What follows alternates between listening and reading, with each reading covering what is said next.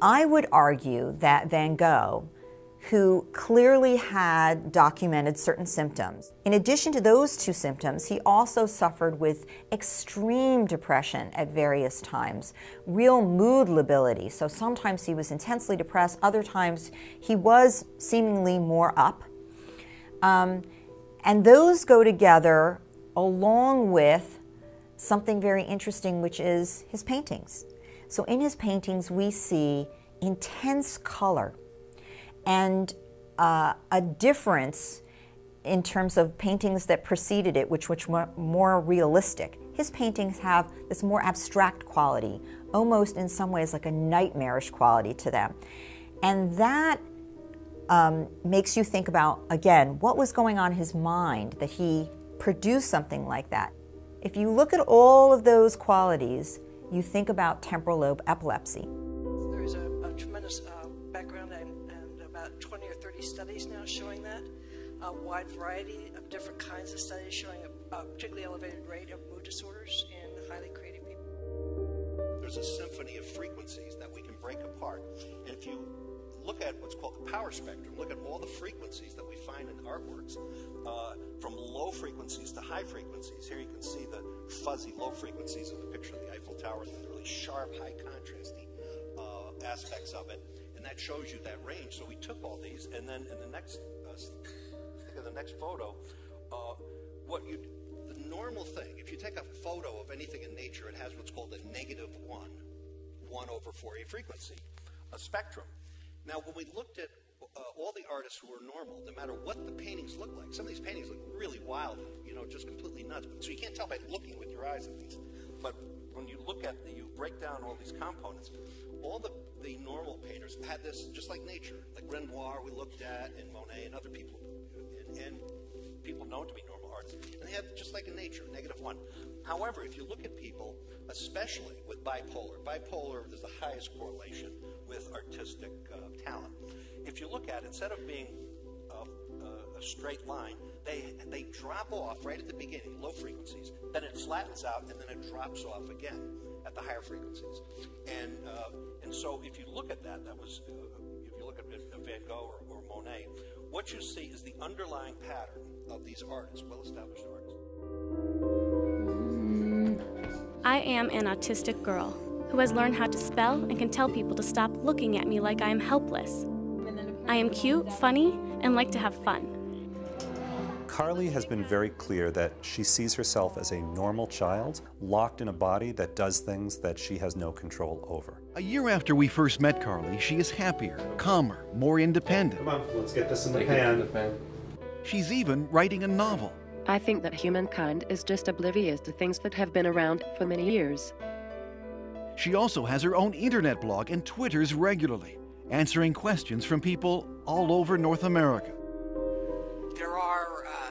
There are real deficits, but I think there are some strengths that someone with a psychosis has. As an example, people with psychosis don't filter stimuli as well as other people do, so more gets in, so to speak, and you notice more. Or holding contradictory ideas together in the same space.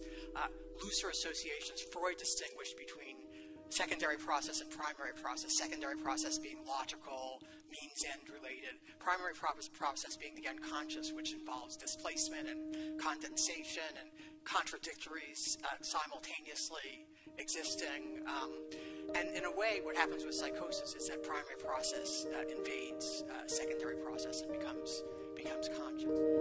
And some of the research now is showing that people on the spectrum actually think with primary visual cortex. Now the thing is, the visual thinker is just one kind of mind. You see, the autistic mind tends to be a specialist mind, good at one thing, bad at something else.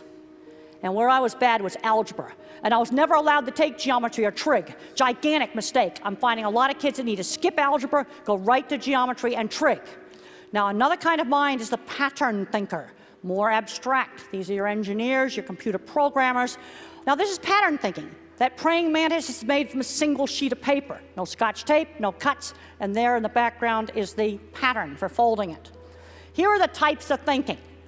Photorealistic visual thinkers like me. Pattern thinkers, music and math minds. Some of these oftentimes have problems with reading. You also will see these kind of problems with kids that are dyslexic. You'll see these different kinds of minds. And then there's a verbal mind. They know every fact about everything. Now, another thing is the sensory issues. I was really concerned about having to wear this gadget on my face.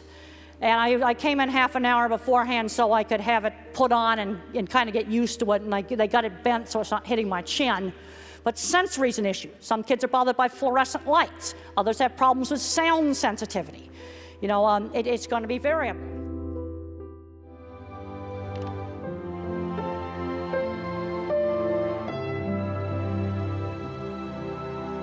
Estimada señora Edison, lamentamos decirle que su hijo ha sido expulsado del colegio.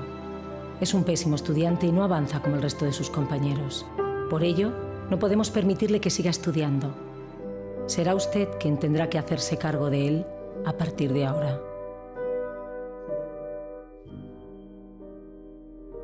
She's a choreographer and everybody knows her work. She did Cats and Phantom of the Opera. She's wonderful. I used to be on the board of the Royal Ballet in England, as you can see. And anyway, Jill and I had lunch one day. I said, how'd you get to be a dancer? And she said it was interesting. When she was at school, she was really hopeless. And the school in the 30s wrote to her parents and said, we think Gillian has a learning disorder. She couldn't concentrate, she was fidgeting. I think now they'd say she had ADHD. Wouldn't you? But this was the 1930s, and ADHD hadn't been invented, you know, at this point, so it wasn't an available condition. You know, people weren't aware they could have that. Anyway, she went to see this specialist. So this oak-panelled room, and she was there with her mother, and she was led and sat on this chair at the end, and she sat on her hands for 20 minutes while this man talked to her mother about all the problems Gillian was having at school. And at the end of it, because she was disturbing people, her homework was always late and so on, little kid of 8, in the end, the doctor went and sat next to Gillian and said, Gillian, I've listened to all these things that your mother's told me. I need to speak to her privately. So he said, wait here, we'll be back, we won't be very long, and they went and left her. But as they went out the room, he turned on the radio that was sitting on his desk. And when they got out the room, he said to her mother, just stand and watch her. And the minute they left the room, she said she was on her feet, moving to the music. And they watched for a few minutes, and he turned to her mother, and he said, you know, Mrs. Lynn, Gillian isn't sick, she's a dancer. Today there's a little problem in that we have too much, it's not a nice thing to say, but too much medication, which means that the crazy people are controlled in a way and are not as expressive as they used to be before we had all these tranquilizers and what have you. Which is not romanticizing these illnesses. They're really devastating, they're painful, they're scary, they're confusing. And certainly when you're in the midst of a severe episode, you're not creative. And a lot of people fear that if they get treated, if they take medicine, if they go to a doctor, they're going to lose their creativity. But my experience is you're just freer to express it in